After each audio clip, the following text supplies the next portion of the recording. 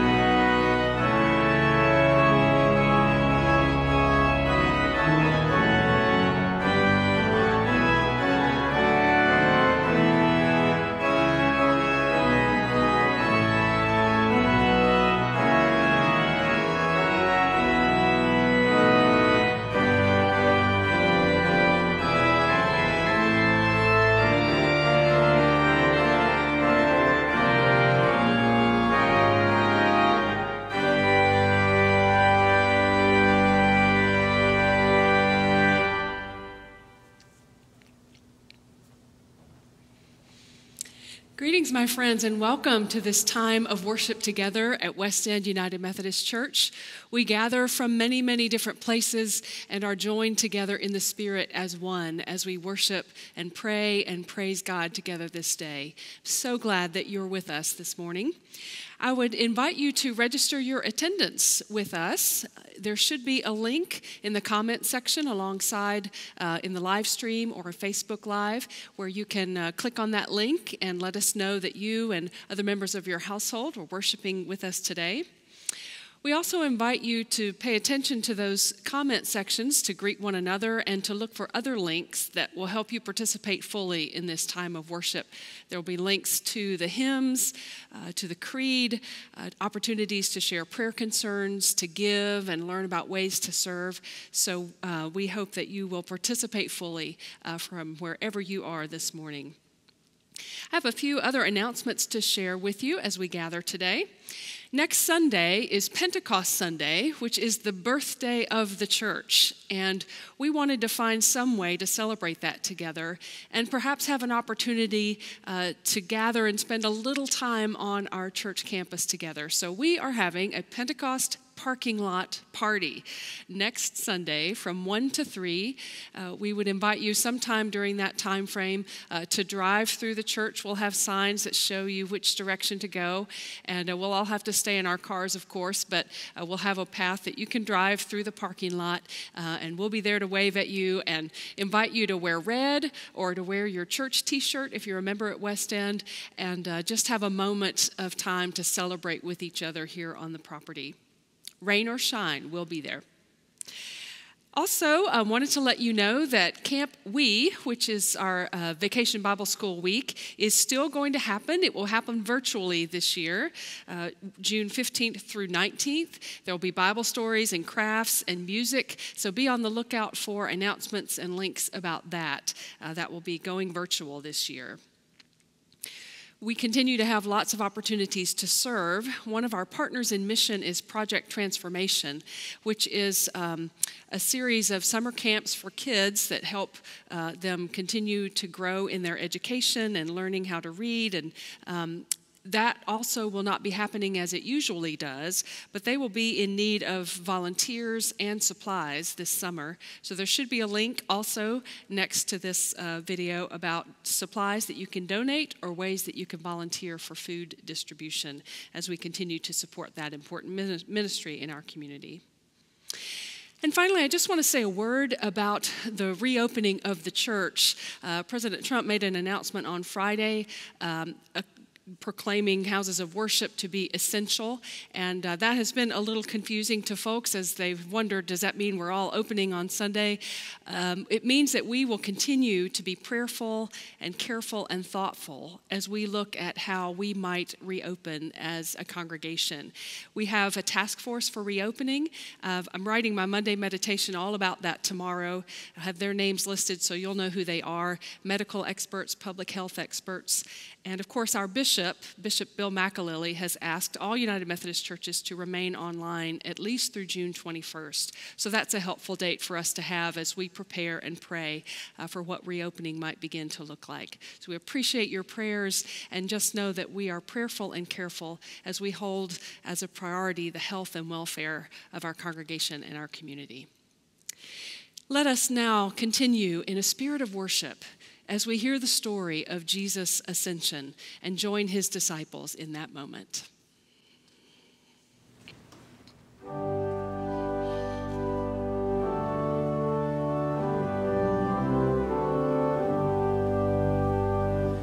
Come ye that love the Lord, and let your love be known. Join in a song of sweet accord, and the surround the throne, and the surround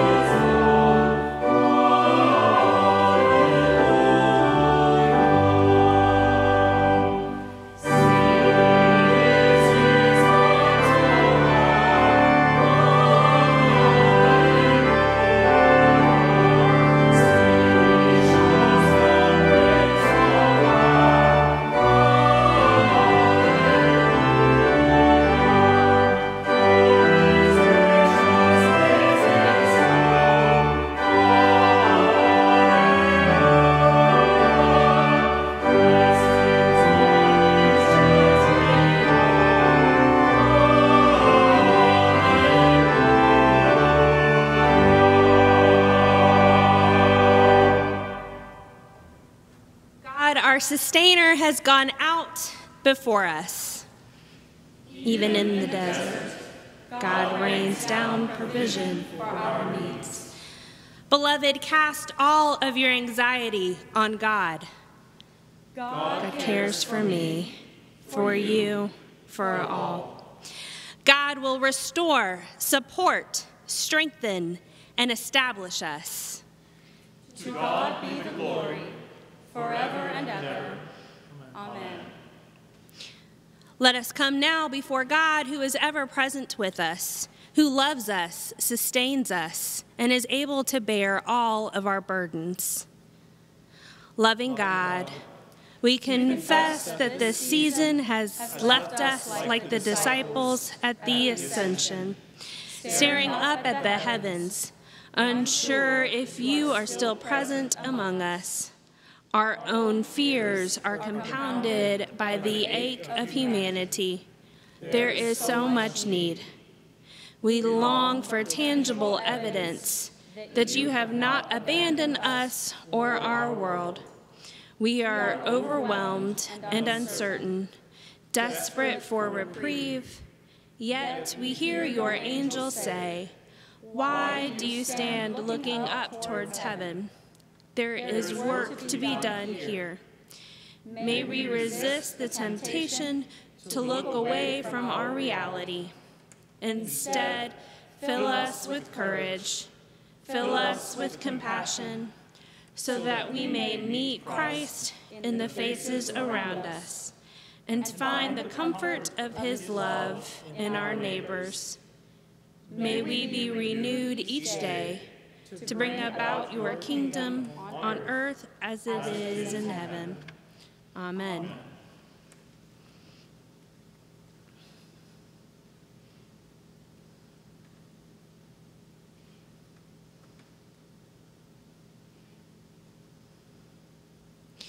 Hear the good news. Christ died for us while we were yet sinners.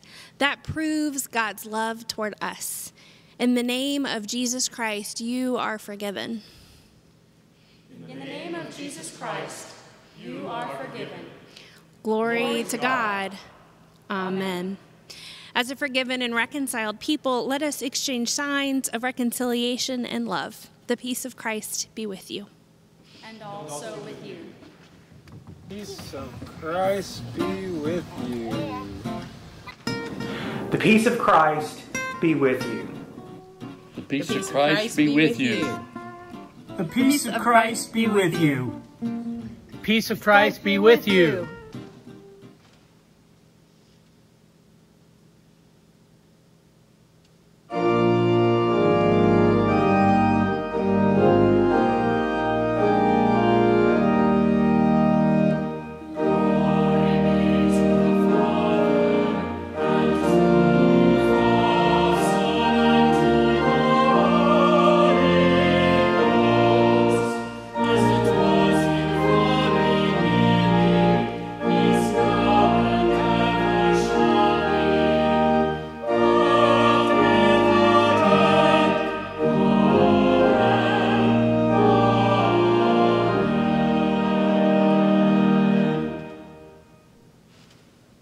Please join me for the Easter prayer for illumination.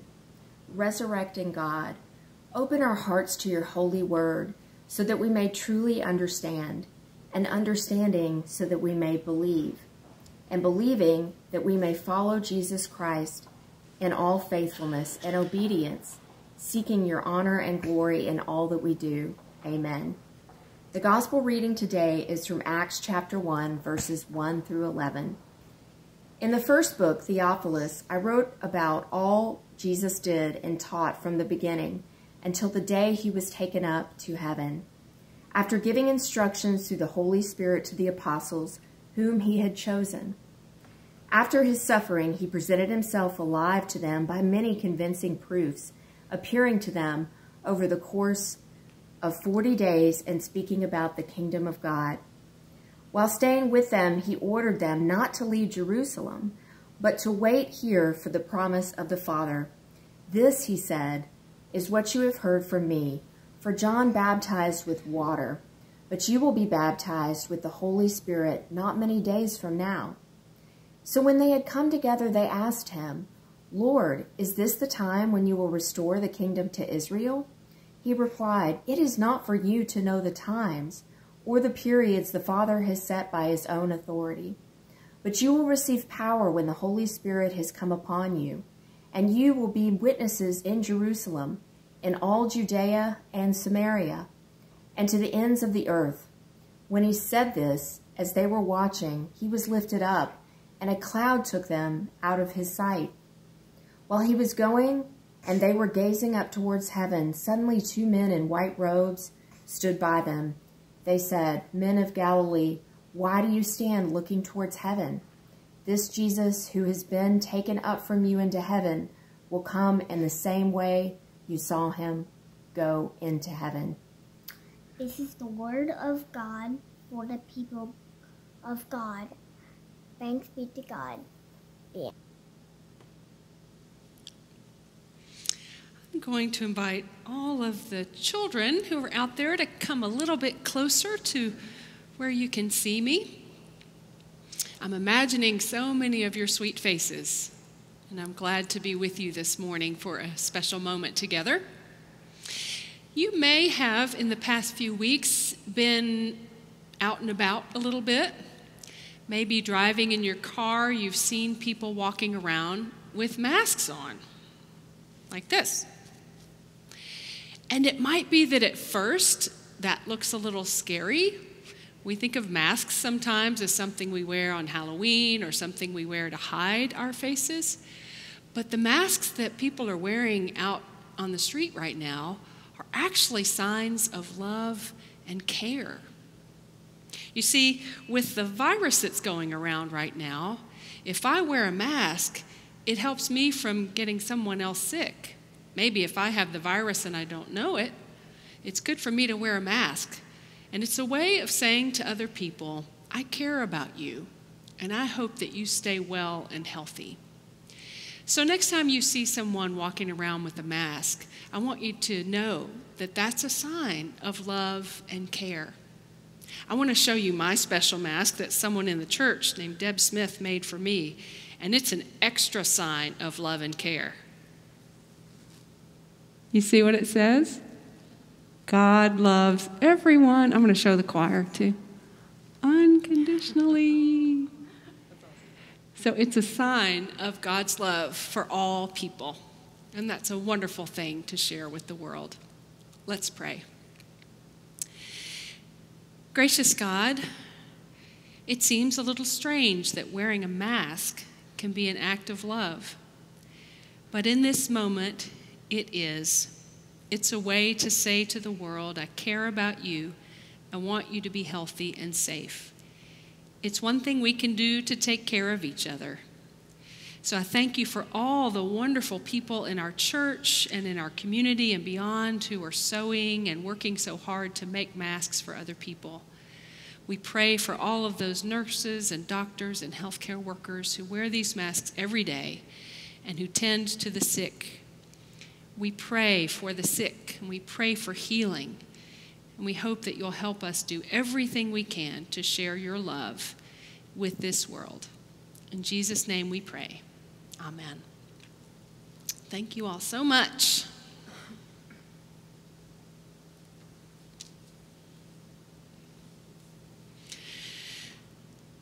Well, I'm sure that during these days of quarantine, some of you have been exploring new television shows and movies and Netflix and Hulu and Disney Plus and whatever is your channel of choice. Well, I discovered the other day that Jerry Seinfeld has a new comedy hour out. I'm a big fan of Jerry Seinfeld, and so I sat and watched it, and I realized it's just what I needed is some good stand-up comedy.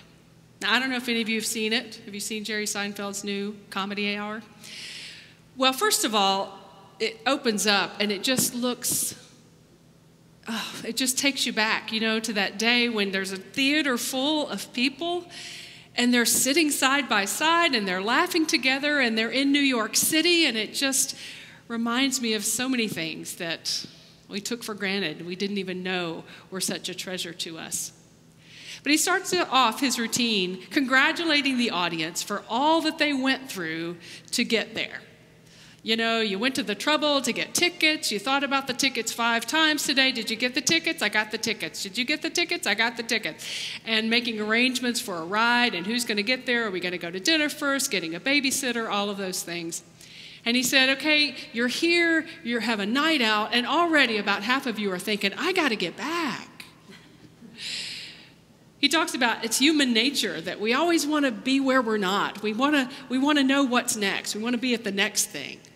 Like we want to get to the airport. When we get to the airport, we want to know, well, when's the plane going to land? When's the gate going to open? We get in the airplane, we're wondering, when's the plane going to land? When are they going to open the doors and let us out? We're always like, what's the next thing? I was telling my husband David about it. He's like, it's like going to church. We got to rush. We got to get to church. And about 10 minutes into the service, we're like, when is this going to be over? No, y'all don't do that, I'm sure. Now you can just hit pause and take a break and come back. But that's part of our human nature. We have our minds so often more on what's next. We want to know the future so we can plan and prepare. We want to be able to predict with certainty what's coming next. And that is one thing among many that is making this moment in our history so stressful for so many of us. We don't know how long we will have to social distance from one another. We don't know yet when the church will be able to open. We don't know when we can celebrate weddings and graduations. We don't know when we can go safely into public and not wear masks. We don't know if and when a vaccine will be developed. We don't know, and there's so much uncertainty.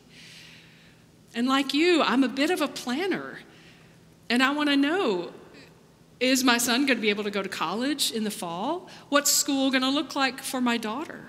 Many of you are wondering, am I going to be able to go back to work? Is my job even going to be there when all of this is behind us, if it ever is behind us? There's so much uncertainty about even the near future, and it's hard to stand in that place. But you know, we're in good company. Because this feeling that we have of uncertainty puts us right in the middle of this story this morning, right there with the disciples on that hillside with Jesus. This is the moment when Jesus is about to ascend back into heaven. He has been raised from the dead, and as Luke tells us the story in both Luke and the book of Acts, Jesus spends 40 days showing himself as a resurrected Lord to his disciples and followers. He's been with them during these days, preparing them for the fact that he is leaving them. He is leaving life on earth as they have known it. They will no longer be able to see him physically. And he's been preparing them for that and promising that he will be with them always. And he tells them in this moment to stay in Jerusalem and wait because the Holy Spirit is coming. And next week, we're going to celebrate the arrival of that Holy Spirit that fills all of them with Christ's presence forever. But in this moment, they stand as Jesus is being raised into heaven, and they're not sure what that means. They have one last question for him. They ask, Lord, is this the moment when you will restore the kingdom to Israel? They're still thinking about their old plans. They've been thinking and hoping all along that as Jesus is the Messiah, that he will restore the kingdom to Israel, that he would restore power to Israel, throw over the Roman government perhaps, or whatever that means for them, that this will be a triumph for the nation of Israel on earth. And they want to know, is this the time? Is this going to happen? When will this happen? And Jesus says it's not for you to know the times and the days. It's not for you to know that future plan. Is that an invitation for us too? is that perhaps an invitation for us to work on letting go of that wanting to know the future, wanting to predict, wanting to be certain, wanting to have a date, wanting to have that knowledge of how it's all going to unfold. Perhaps it is an invitation from Jesus as he ascends to try and let it go. There's much that we don't know and much that we don't have control over. But Jesus says to his disciples, I have a job for you. It's not for you to know the day and the time. It's not for you to predict the future, but you will be my witnesses. Your job in the meantime, in the here and now, the present moment, is to be my witnesses. What does it mean to be a witness? It means to open our eyes and to see. It means to tell what we see, to share our experiences. It means to point to the risen Christ in our world. It means to keep our eyes open for where God is at work here and now. And we know from the scriptures and from experience that the first place to look for God's work and God's presence is among the poor, the vulnerable, the sick, the oppressed, the lonely, and the lost. Are we paying attention to those people and those places in our community where we know Christ is abiding? And how do we see Christ at work in those places? Where do we see Christ at work in our own lives?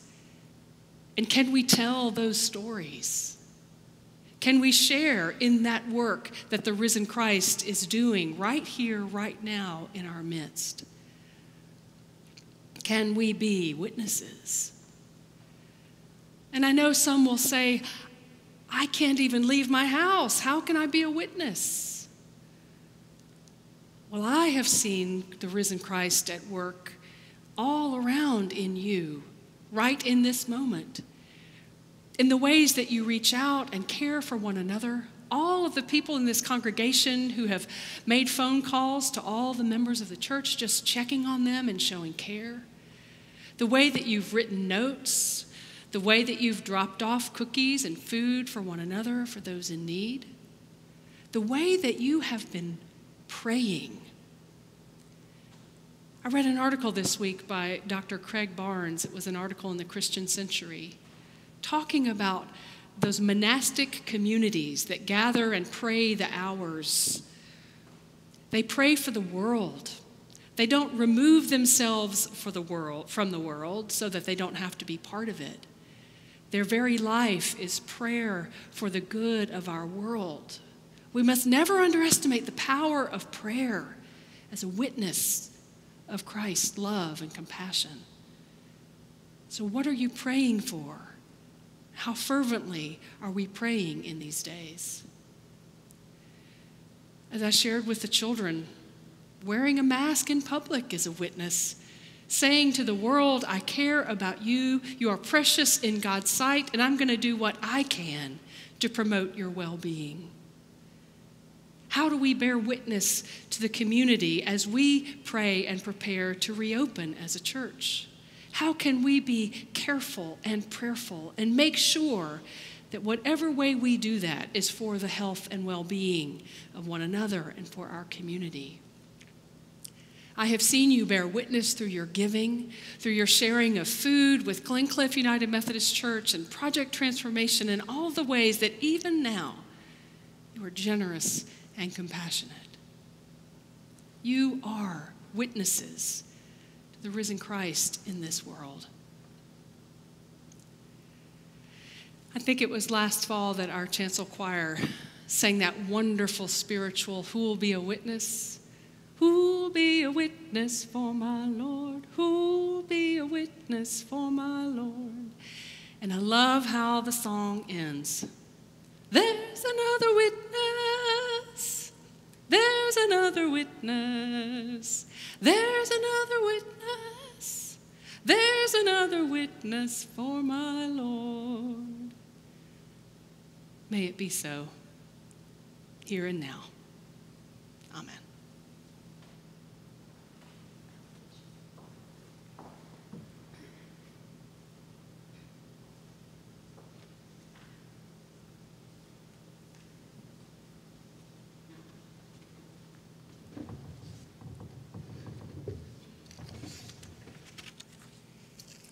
Would you rise in body or in spirit and join me in our affirmation of faith? This is the Apostles' Creed. I believe in God, the Father Almighty, maker of heaven and earth. I believe Jesus Christ, his only Son, our Lord, who was conceived by the Holy Spirit, born of the Virgin Mary, suffered under Pontius Pilate, was crucified, dead, and buried. The third day he rose from the dead. He ascended into heaven, and sitteth at the right hand of God the Father Almighty. From thence he shall come to judge the quick and the dead.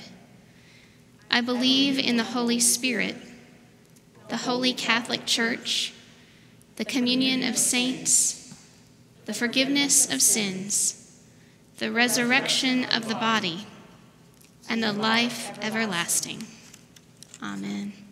Please be seated. As we come to our time of prayer this morning, I invite you to lift up both your silent and spoken prayers. You may list your prayers in the comment section of the live stream if you would like, or you may also contact us via our website. There should be a link to that in the comment section. Please remember that confidential prayer requests should be sent through the website and not on the comments. This morning we remember the family and friends of West End member Dr. Carol Ann Thornburg, who passed away on May 14th. A memorial service will be held at a later date. Prepare us now, O God, as we lift up both our silent and spoken prayers. The Lord be with you. And also with you. Let us pray.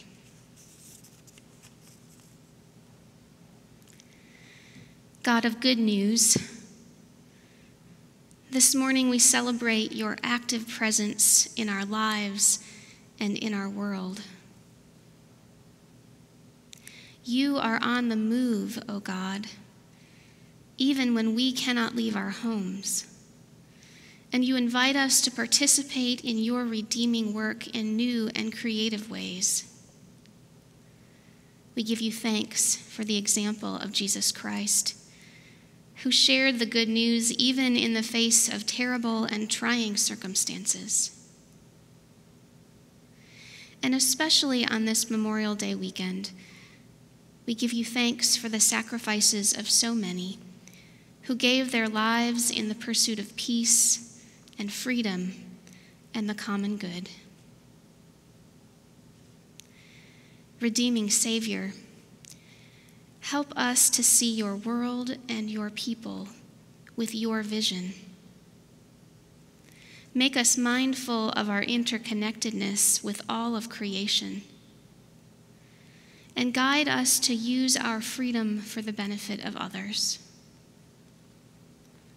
Melt us, mold us, fill us, and use us to witness to your love and grace in the world whenever and however you call us. O sustaining Spirit, there are many things on our hearts and minds this day. There are people who need your healing touch, those who need your gentle nudging, and yet others who need your transforming love. There are places all over our world that need your spirit of peace and justice to reign. And there are situations that need your wisdom and guiding hand. So in silence now, we lift those people, those places, and those situations up to you.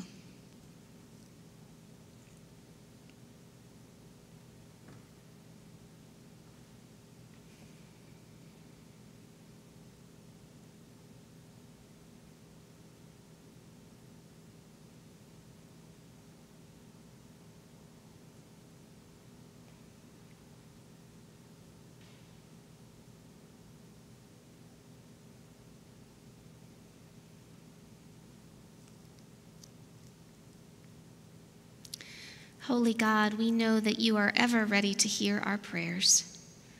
And so, in confidence, we offer them to you in the name of Jesus the Christ, the one who taught us to pray. Our Father, who art in heaven, hallowed be thy name. Thy kingdom come, thy will be done, on earth as it is in heaven. Give us this day our daily bread, and forgive us our trespasses, as we forgive those who trespass against us. And lead us not into temptation, but deliver us from evil. For thine is the kingdom, and the power, and the glory forever. Amen. As we come to our time of offering, we invite you to give your tithes and offerings so that our congregation can continue our vital ministries in our community and throughout the world. You can give through our website, or you can text to give. You can also mail a check to the church. We realize that many are suffering and finances might be tight right now. We encourage you to give as you are able. We know that God can multiply those gifts for the benefit of God's kingdom. So let us give with joy this morning.